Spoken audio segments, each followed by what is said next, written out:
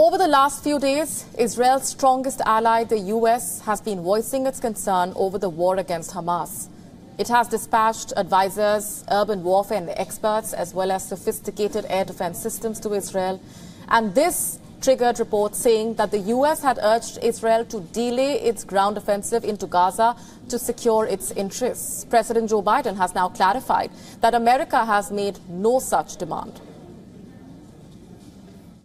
What I have indicated to him is that if that's possible to get these folks out safely, that's what he should do. It's their decision. But I did not demand it. I pointed out to him, if it's real, it should be done. On the ground, however, the U.S. has significantly increased its military presence in West Asia. The Pentagon is sending its Patriot missile defense systems while also repositioning its Eisenhower strike group.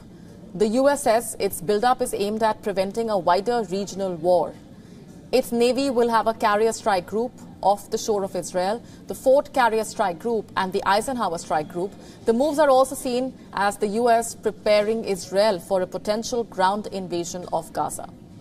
The fresh U.S. deployments come in the wake of increased attacks on the U.S. Army base camps in Iraq as well as Syria since the beginning of the Israel-Hamas war. 24 American troops have been injured in these attacks. The Pentagon saying between October 17 and October 24, American and allied forces in Iraq and Syria have been targeted at least 13 times with drones and rockets. The Biden administration is also preparing for the possibility of evacuating hundreds of thousands of American citizens from West Asia.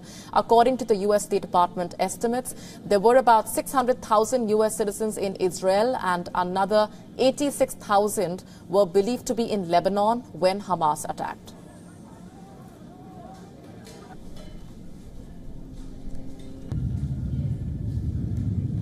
WION now available in your country. Download the app now. Get all the updates on the move.